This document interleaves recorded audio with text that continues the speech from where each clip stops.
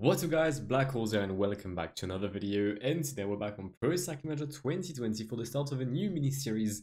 Once again, we had done Golden Tejay a couple of weeks ago, where we took BMC on the 2014 database of Pro Cycling Manager and gave him the opportunity to win a Grand Tour. Today we're going to do something somewhat similar. We're still on the Tour de France, we're still going to take a rider with whom we'll try and win the Grand Tour, but we're going to take a rider that has previously won a race. You've probably seen it by the thumbnail and the title. But before we take a look at the team and the rider I'm taking, we'll take a quick look at the parcours of the 2017 Tour de France tour that started in Germany with a prologue between Düsseldorf and Düsseldorf.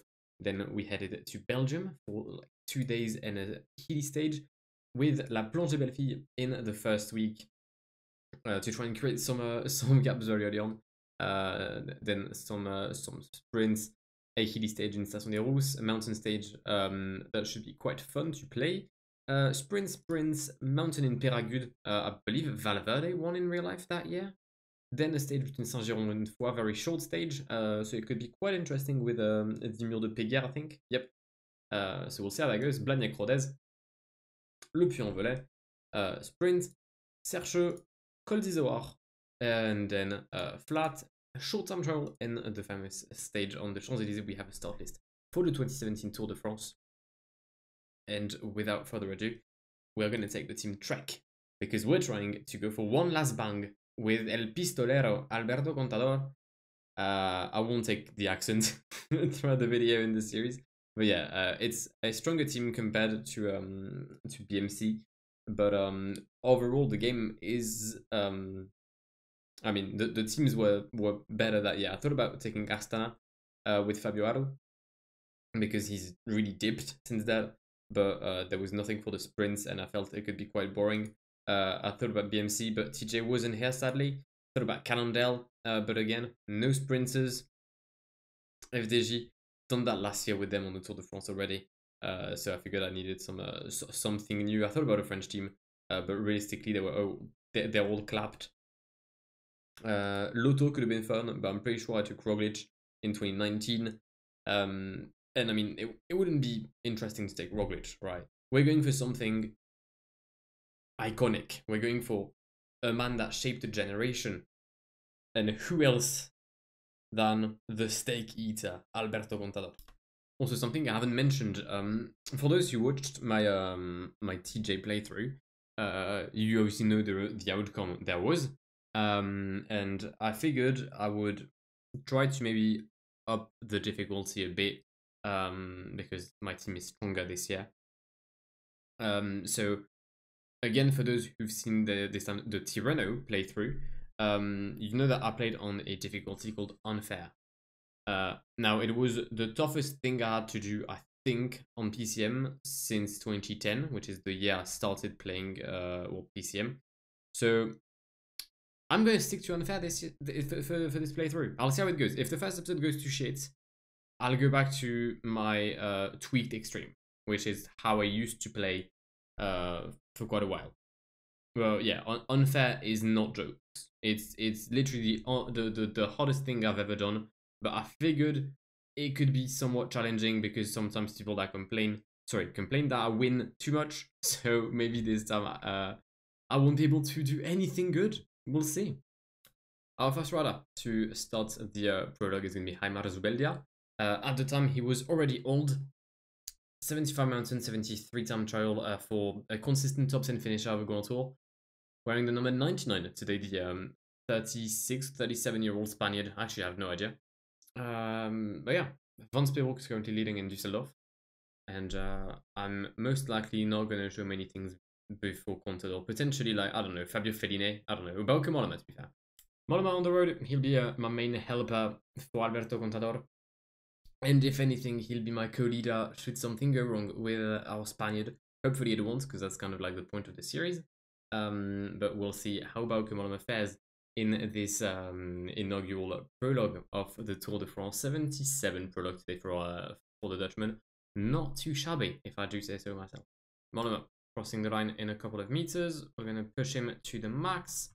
Across the line, 8th place, 19 seconds behind the current leader, Geraint Thomas, sorry. Thibaut Pinot is in 5th place. Wowzers! Quite a good day for Fabio Fellini today. Castroviero has absolutely murdered Geraint Thomas this time. He's put 15 seconds, or 14 seconds, sorry, on Geraint. Wow, that's 18 seconds on Richie Porte, 21 on Thibaut. Okay. Mental. Absolutely mental. Fellini has a good day, 81 prologue from today, 79 flats. We'll see what the Italian can do, the now rider of Astana, who's had less results than he used to. I mean, he's still decent on PCM 2017, I guess. So I'm not gonna complain. Final kilometer, we're going to come very close to Jacopo Guarnieri. We're actually going to overtake the lead-out man of Arnaud Demar.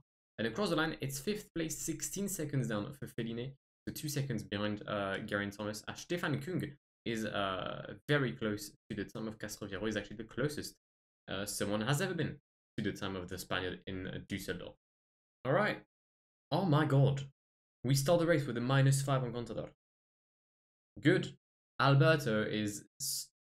What a start. What a start. First intermediate for El Pistolero. 43 seconds down. I'm gonna lose a minute and I'm gonna lose a minute 20 today.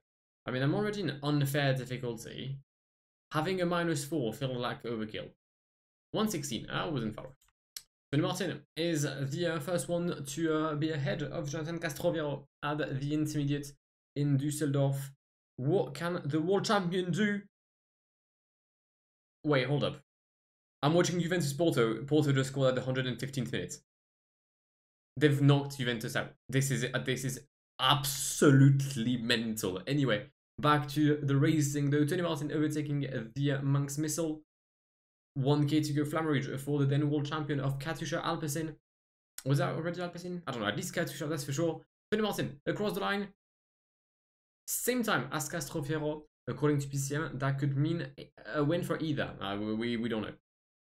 It's a win for Castroviero, ahead of Tony Martin and Stefan Kuhn. Alright, so sprint stage today. -1 once again for Contador, 0 for Degenkolb. I'm having great stats for my other riders. I don't really mind, or actually I don't really care. And wait, and Juventus just scored. So Porto hasn't knocked Juventus out yet. This game is absolutely mental. I'm following both as I'm like recording this. But I mean, wow, big ups football. This is why we love football. Anyway, we'll be sprinting obviously for John Degenkolb. He'll be my main card for the green jersey on this race. In my lead-out men, I'll have the likes of Fellini, the likes of Kundekort, I believe Jarlinson, Pantano as well. Yep. No wind in sight. We've got a couple of riders in the breakaway going for the first coming points. The likes of Dimitri Gruzdev, Tom Leza, Darren Smith, and Roy Curvers. No rider from like a French team? Ah, there you go. Romardi is trying to do so. But yeah, that's quite odd. Quite an odd first breakaway on the Tour de France. You usually see someone from Direct Energy or Cofidis attack. Alright, we're in the wheel of Darren Smith for the IS. I'll see if Michael Gogol can overtake the Kiwi. Oh, okay, the sprint was actually much closer than I had anticipated. I'll try to launch with John Degenkolb, but I guess I'm going to have a similar fate here. Nasser Bouhanni, Shedas Plus. Nasser Bouhanni did somewhat well here. Surprised by that. Let's get water with John Degenkolb right now. And let's casually go back in the peloton. Alright, we've got some coins coming up. I believe it was Tom Leza who got the points at the Grafenberg. We'll see what happens in the Côte de Lutiché and the Côte d'Henri Chapelle and the Côte de... Is it Raffenay? No, it's Raffet, my bad. My keyboard literally just fell on me. But I'm seeing some increased rhythm from Timo Rosen on the right-hand side of the road. I'll make sure that he doesn't surprise me whatsoever. I'm actually going to attack. I believe I've got the best acceleration out of the bunch. Actually, no, it's Dan Smith. But I'm by far the best rider in the hills. And I shouldn't have too much of an issue. Going for the points perfect. That's number 1 for Michael Gogol. Second hill coming up. Once again, we're leading with Michael Gogol. It should be an easy run towards the summit. Timo Rosen is in my wheel, but he will not be able, or at least I don't think he will be able to. I'll retract my statement. Timo Rosen gets the points. How has he managed that? That was very odd. Okay, well, we need to get the points at the Côte de Rafet. Otherwise, I might not be in the Polka jersey, but comes the end of the stage. Diane Smith and Timo Rosen have attacked me. I'm trying to come back with the help, or lack thereof, of Perig Kemener. I really want to get that Polka jersey. Right, I actually care about it quite a lot. So let's try to make a nice comeback here on Diane Smith and Timo Rosen. The peloton won't catch us before the summit of Côte de Rafet. Then it'll be all about the sprinters, obviously. But for now, it's all about the breakaway. It's all about this little hill right there. It's 1.3k, an average of 6%, sorry, an average of 5% and a max of 6. It's not really that steep. Come on, son. Gogol claims the lead in this group. I actually don't think that's a wise decision. Oh, Timo Rosen launches early. Timo Rosen launches very early, 1.5, 1.6k for the Dutchman. We are in his wheel though, ready to bounce as soon as we think it's needed. There goes Michael Gogol. Can we come back on Timo Rosen? Yes or no? Yes, we can. 2 puntos for Michael Gogol in this stage, meaning that I will be leading the amount classification with the Austrian at the end of the stage. 10k to go. We've got quite a couple. Oh, crash! Big crash! The yellow jersey is caught in an incident. I've seen Michal Kwiatkowski, his Juraj Sagan, Rafa Majka is down as well. Michal Kwiatkowski is actually going to withdraw. 6th place of the GC is withdrawing from the Tour de France at the end of stage number 2. That is a massive shocker. Wow. Wow. Kundekort is now going to lead the peloton. I can't really be focused on the crash or the riders that got dropped. I actually don't know who got dropped. I just know the yellow jersey is down. The yellow jersey of Jonathan Castroviero will not keep his jersey in 1.4k here in Liège. Degenkolb is well placed though. We're going to start the sprint with Mr. Johnny Degenkolb. Is it going to be a win? No. Is it going to be a top 5? No, it's a win today for André Greipel ahead of Mark Cavendish and the world champion Peter Sagan. We come in 7th place with John Degenkolb. Should have launched earlier with the German sprinter. Alright, well, I mean, at least we finished in the first group with everyone. That's the main thing. Although knowing that those are all stages on PCM, no gaps could be counted. Okay, there were gaps. 2 minutes to be precise. Primož Roglič lost 2 minutes. Guillaume Martin. Oh yeah, he was shit that day. Is there anyone else? Buchmann? Buchmann was somewhat decent. Who else? With the likes of Mikel Nieve. Although, I mean, he's not a GC guy now, is he? Roman Kreuziger for Ulrike Scott. Sepulveda for Fortuneo. Carlos Betancourt for, was it Movistar? It was Movistar already. Diego Ulissi for UAE. Nicholas Roche for BMC. Janis Brekovic for Bahrain. So, yeah, no real leaders were co-op in any incidents. Lotto did lose Bennett and Roglic on that crash, which really sucks. And actually, Bora lost Majka and Buchmann as well. Okay, so yeah, they did take an L. And Jamie McCarthy as well. Alright, yeah, okay. And Kwiatkowski obviously withdraws from the race. What does it mean GC-wise? It means that Stefan Kung is the new yellow jersey of the Tour de France. Geraint Thomas is in 2nd place, and Fabio Fellini is in 3rd. That's not something I saw coming. Up next, Verviers Longwy. Let's go.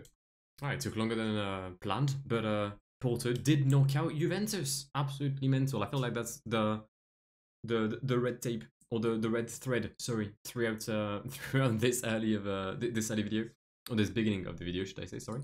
Michael Gogol -4 today will send the Polka jersey in the breakaway no matter what. Bauke Mollema is decent today. So is Alberto Contador. We'll see if I can do anything in the climb towards Longwy in the Côte des Religieuses. Max of 10%, an average of 5. Here's an attack by Eduardo Sepulveda, I believe. Indeed, it is the Argentinian rider, sorry, from Fortuneo. Was it that year he DNF'd because he went into a car? I think it might have been the year before. But yeah, for those who don't know, he was like top 15 of the GC. He had a mechanical issue with his bike. His car went by, sorry. And he just decided to enter the car of Adazer Mondial. And like the DS of Adazer was like, what the fuck are you doing? He explained his issue. He was like, okay. So he drove to the car of, well, he came back to the car of, then I think it was Bretagne, I think, at the moment. They fixed his issue, and at the end of the stage, he sadly was, well, disqualified for cheating. And I think that's the last time we really saw a decent performance from Eduardo Sepulveda in his career. It's quite a shame for the Argentinian, who now rides, I think, for Androni, but I could be wrong. We're seeing some attacks on the left-hand side of the road here with Scott Thwaites, Paul Martins, Manuel Mori. Valverde is already chasing down. Nah. Guillaume Martin, the cyclist philosopher, trying to go on the Lecourt move, but the peloton isn't keen on that happening.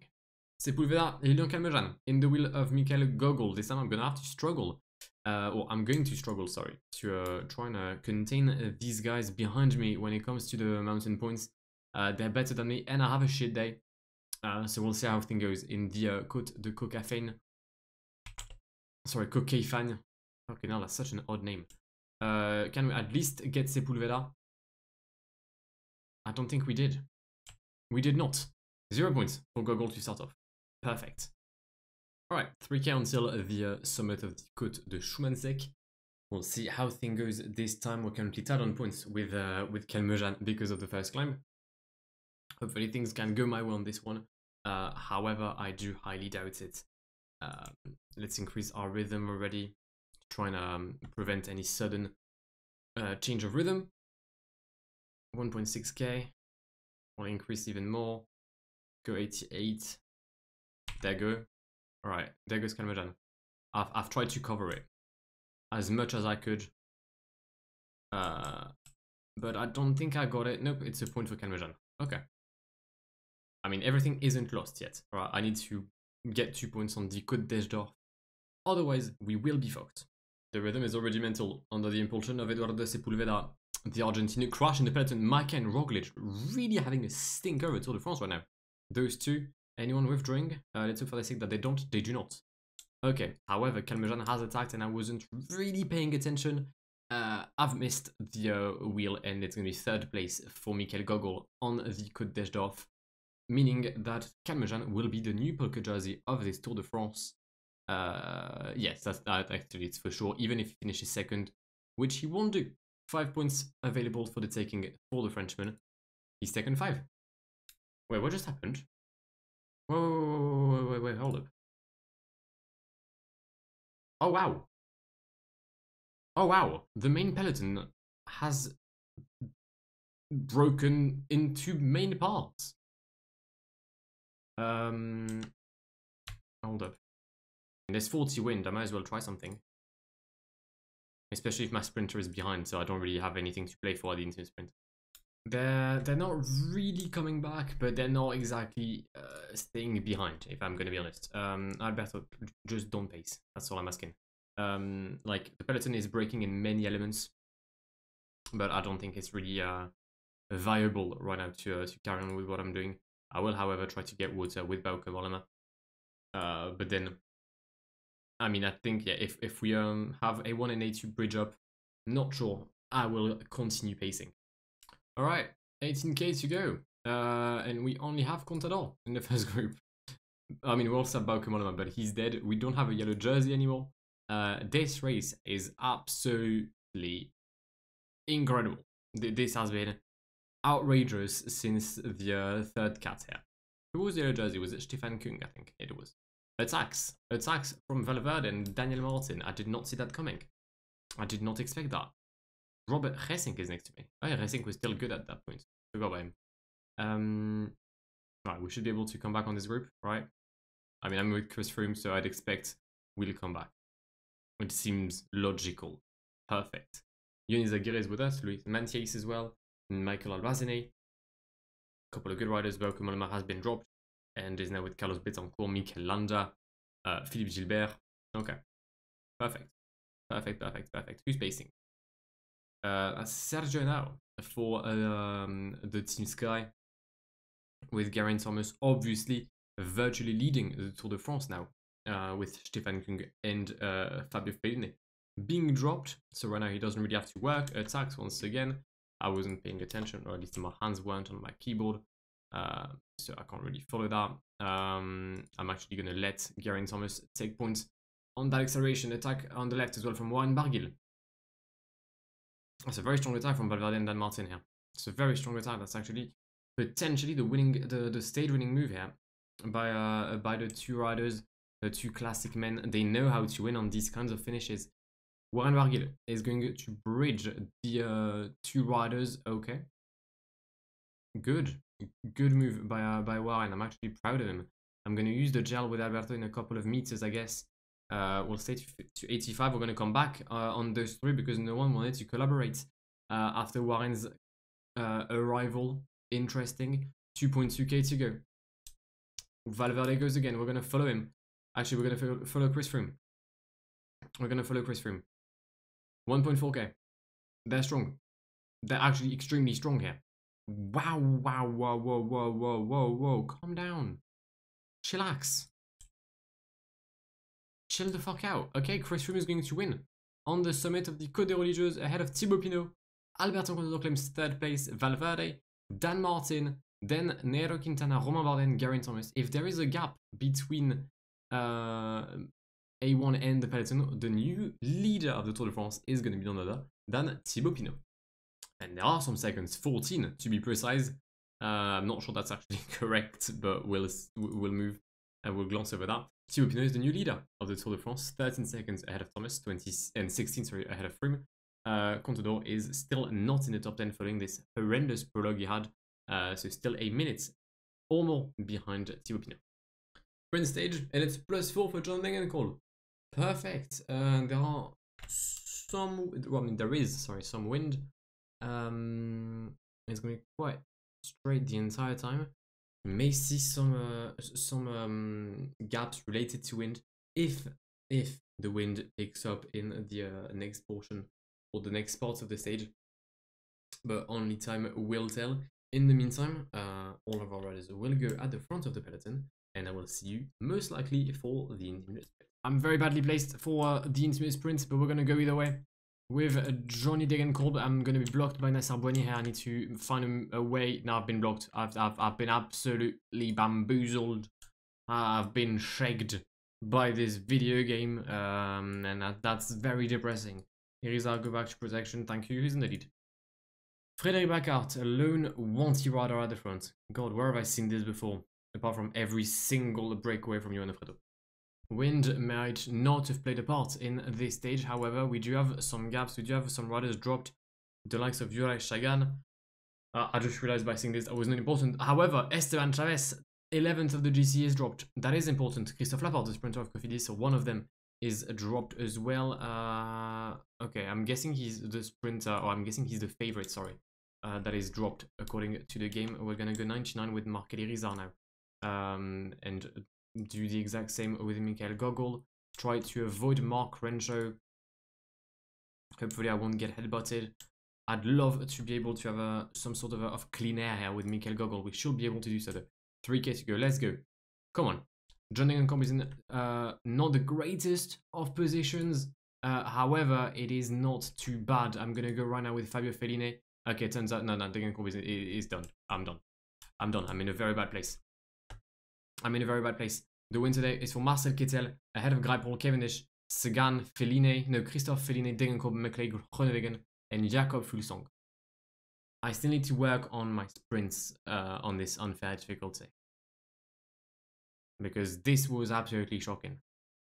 Alright, we're on the way for what is the final stage of this episode between Vittel and La Planche de Belfi. Vittel, which obviously is a very famous brand of bottled water in France, something I hope I won't do today, and I do mean bottles. Contador has dropped many positions. I was at the front of the peloton, and I'm now midway like through the peloton. What's happened? I must have taken the most amazing blocks in the whole world. We've got some attacks here and there. Axel Dumont, Eduardo Sepulveda, Ben Gastawa, Lilian Calmeja, and David Chimolai. André, that's a peloton. Because I was scared about Kamala was there. But yeah, La Planche de Belfi, just like on the 2014 Tour de France actually, making its apparition here. Once again, it's the old finish, so I need to keep that in mind. There's no gravel portion and there's no left-hander, so I'll have to use my energy before that. However, the -1 of Alberto Contador doesn't really please me today. The 0 of Bauke doesn't really do me any doesn't really help me either. Both will have the same notes, both 81, 81. Actually, no, 81, 79 and 81, 81 for Bauke. So ideally, I should go for Mollema. I won't, but I'm quite scared and quite skeptical in my chances of not losing time today. To cancel the intimate sprints, I'm going to launch my sprints a bit early in the downhill portion. Kittel is in my wheel. Marco Haller directly to my right. Kittel has stopped. I'll take the points with Dane Cole because if I can't take the points on mass sprints, I might as well try to benefit from breakaways. Greipel will end this episode leading the sprint classification ahead of Kittel and Cavendish. We've got 47 points. We're already 60 points behind our fellow German Marcel Kittel, former student at the University of Constance, where I'm currently studying. That's for the name drop, obviously, as per usual. And yeah, we're gonna start the Côte des Moulières in a couple of kilometers, in 3 kilometers to be precise. And then La Chevestre and La Planche de Belleville. What's happened? I was answering a DM on Discord. There's only 30 riders left in the peloton. Barguil got dropped, Mencius got dropped. Wowzers, okay. I mean, I suppose that many riders are going to come back in this downhill portion. Or in the valley towards La Chevestre, but that's very odd. 33 riders, no breakaway anymore. Esteban Chavez dropped. Yates dropped. Roglic, who's already 10 minutes down. Fucking hell, he's having a stinker of a Tour de France. Kreuziger dropped again. Nairo Quintana dropped. Simon Clark just crashed. Is it going to be a retirement for the rider from EF Education? From Cannondale, sorry, I mean. It isn't, but it's going to be last group for him. Poor lad. I'm seeing a lot of rides. Oh, Geraint!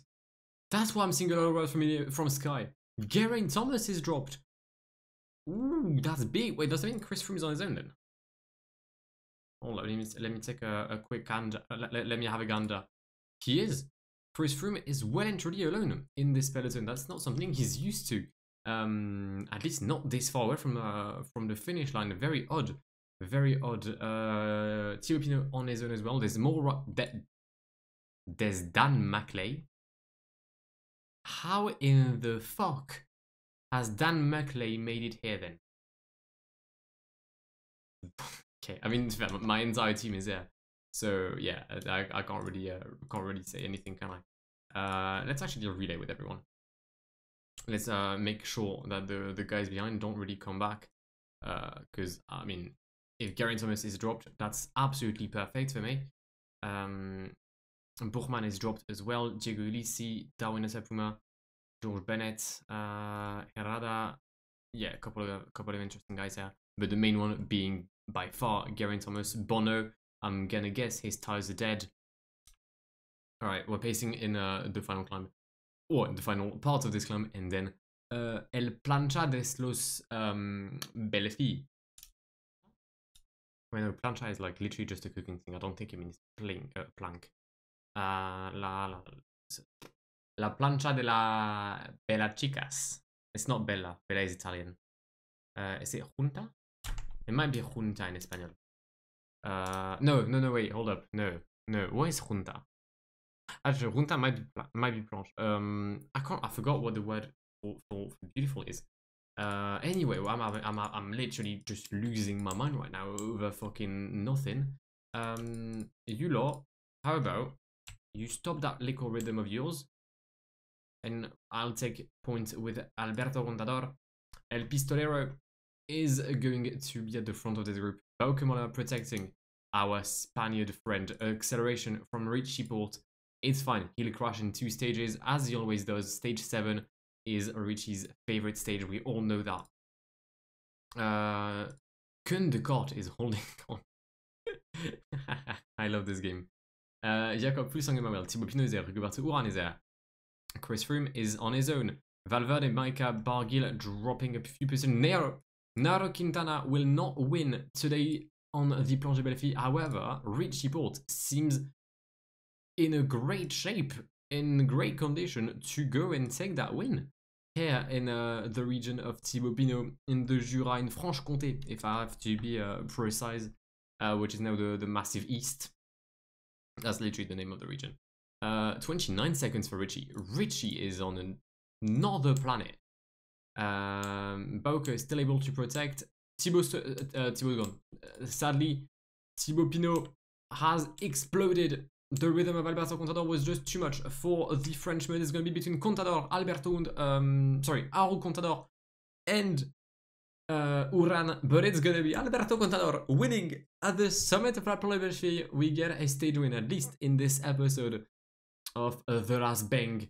Haru will get second place with Rigobert Uran in third. Bauke Mollema comes in a very, very nice fourth position. Richie Porte, who's done a lot, will come in fifth place with Chris Froome, Dan Martin, Romain Bardet, and Thibaut Pinot, the yellow jersey, wrapping up the top 9. Top 10 will be wrapped up by the white jersey of Simon Yates, Valverde, Zubeldia, Maika, Fulsang, and Quintana to round up the top 15. Big L for Movistar, with Valverde in 11th and Quintana losing up to 3 minutes, same time as Jesus Herrada. But one of the biggest losers today is by far this man right there, Geraint Thomas, who finishes with Matteo Trentin. And that is a fatal when you're called Geraint Thomas. And comes the end of the episode. I believe we will have a new leader of the general classification. I'm pretty much convinced it will be a Colombian, if I'm correct. It is indeed Rigobert Uran. Rigo in yellow takes the lead 7 seconds ahead of Contador. Chris Froome is in third place with Haru and Richie Porte wrapping up the top 5. Thibaut Pinot, the former yellow jersey, is in 6th place. Bardet, Martin, Mollema, and Alejandro Valverde in the top 10 of this Tour de France at the end of this first episode. A very eclectic top 5, or top 10, should I say already. Alberto Contador, despite not being in yellow, will be wearing the polka jersey in the upcoming stages, with Fabio Aru as his runner-up and Rigoberto Urán in third. For the points classification, that was already settled, with Ander Greipel taking the lead ahead of Marcel Kittel and Mark Cavendish. Contador is in 4th position. The best rider is still Simon Yates. Not much of a competition, if I'm going to be honest. Only Louis Mentiès really able to compete for the white jersey, so I think Simon will bring the jersey home if he finishes the race. And finally, the Movistar classification doesn't go to the Spaniard outfit, but to the Kazakh of Astana. Alright, that was an interesting stage. That was a very good win for me, with a -1 as well, but it's decent for the morale, because it shows me that I can win in unfair. And that's not something I was genuinely convinced I could before today. So I'll take that, A very nice win. Richie Porte really put the hammer down, and I didn't really know if I was going to be able to catch him or not, but I did. I was also able to drop the likes of Chris Froome, which was great. Haru and Uran on the podium, that's an odd one. Mollema as well, doing very well. The then 30-year-old puncher. And Jaimar Zubeldia, 40 years old, so he wasn't 34 as I said at the beginning, he was already 40, fucking hell. Valverde seems like an absolute youngster compared to him. Stonks. Brilliant. Right, what will we have in the next episode? Sorry. We will have a sprint stage between Vesoul and Troyes. Apologies for that stage already. Then Troyes Nuit Saint-Georges. Apologies for that stage. Dole Station des Rousses. That's going to be a bit more fun. I'm pretty sure I've actually played a very similar stage on the YTC playthrough. Oh, sorry, on the Tour de France playthrough with the YTC stage that I had won after losing Higuita and Kurt Nielsen were like 4k away from this summit. Then we'll have Nantua-Chambéry, a very cool stage as well. Mountain stage without, with a sprint finish. And Périgueux-Bergerac to wrap up the episode. So 3 sprint stages, 1 hill, 1 mountain. We'll see how that goes, but that will be for the next episode. If you've enjoyed today's episode, and if you've enjoyed this start of a new series, of a new mini-series, then please do show some support by hitting that like button and subscribe to the channel if you haven't done so. If you've got anything to say in the comments, please feel free to do so. I usually answer to most of my comments, so if you want to have a little conversation, then go ahead, I'll most likely try to reply. And yeah, if you're new on here, subscribe to the channel if you want to see more of my content. I do mini-series, but I also do real races. I don't know when this comes out, but I believe Tirano has been released, and soon we'll have Milan-San on the channel. But I will see you guys in the very near future. My name has been Blacko. It has been an absolute pleasure talking to you guys. Have a great one, and goodbye. Pull up in the gold, I'm leading. But them other man need feeding. I don't wanna go Bombay. Them I don't know what I do when I go from Beeling. Leading the pack in black and I'm on with a bag. Snapping with a phone and die. Boss up a man with a duster. Put him in the drip and sip blockbuster.